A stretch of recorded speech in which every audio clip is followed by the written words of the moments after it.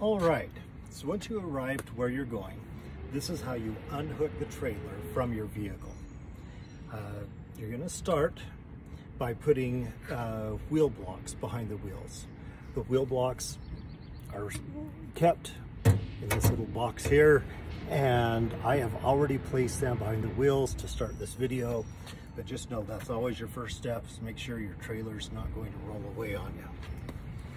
Now, it's a simple matter of undo your chains, and you're going to be using this metal jack here, so don't drape the chains over that as you go.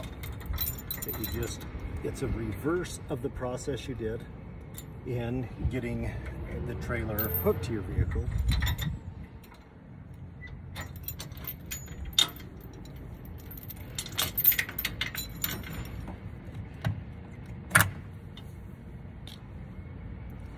There's a lock on the jack tongue.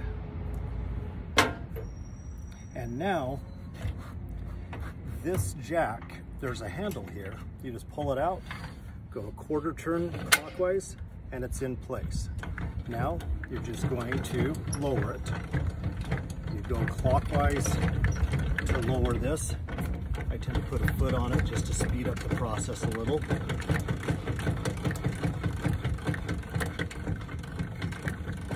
And you're gonna stop once you just barely start getting some of the trailer weight onto that.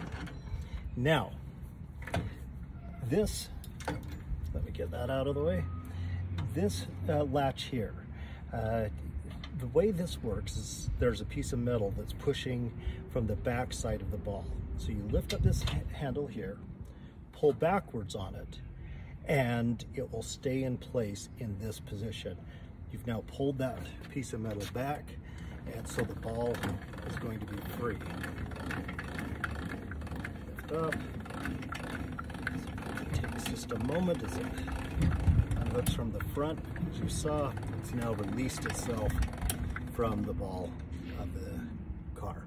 So that's the quick instruction on how to unhook the trailer from your vehicle.